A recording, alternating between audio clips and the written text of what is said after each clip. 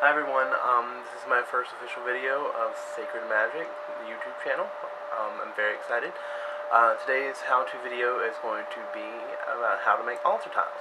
First off, I'm going to show you a few examples of the altar tiles I've already made. There's one. It's my fiance's. It's a tricycle. That's my own personal altar tile. Here's another one I've made, and here's another one with moon phases on it. Isn't it lovely?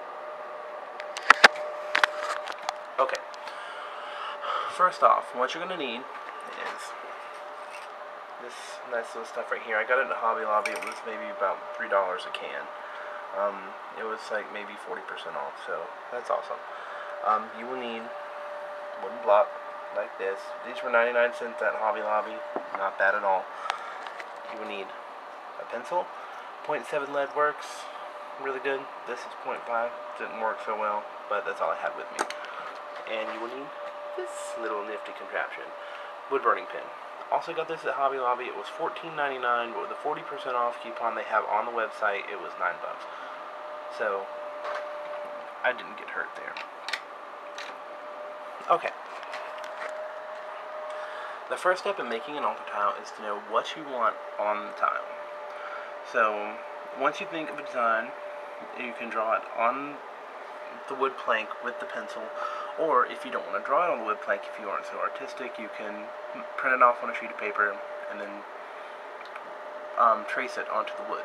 So, that's just fine. You can do whatever you want to. It's your altar tile, so be it. You can also paint it if you are uncomfortable using a wood burning pen. I don't blame you, they do get really hot. So you can paint it as well. Altar tiles work just the same if they're painted. Okay, so first things first, draw your design on the tile. Make sure that when you're drawing it on the tile, you've already got your wood burning pen heating on the side on its stand that comes with it. Please be careful with the wood burning pen because they reach in excess of 950 degrees, so that's a really bad burn.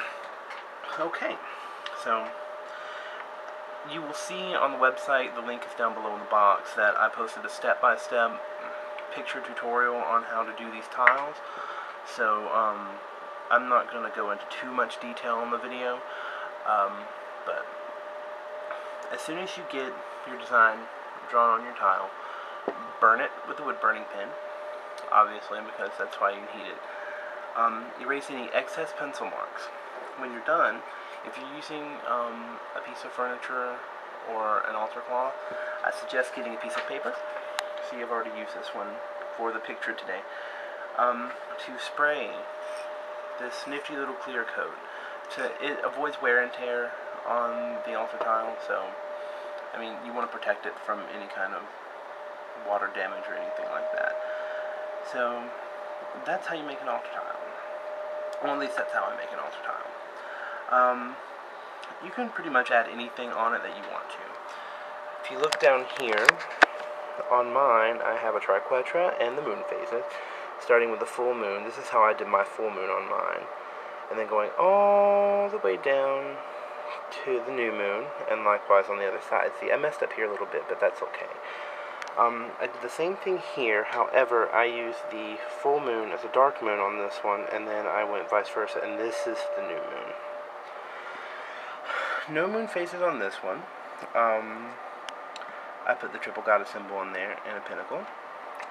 Yay, that's awesome. One thing I forgot about this one is that I added the element symbols on the sides. You see that? Isn't that nifty? Wonderful. Okay. This one's a simple design that I did for my fiance. I actually really like this design myself, but I wanted to make ones that were, different from one another. So, there's the top, and I have the moon phases on the side here. Lovely, lovely. And this one is just a simple tricycle design with earth, air, fire, water on the side. So that's wonderful. Okay, that pretty much concludes the how-to on how to make an altar tile. I'm going to put my altar tile in the middle of my altar, and I will show you how it looks. So, hang tight. Right?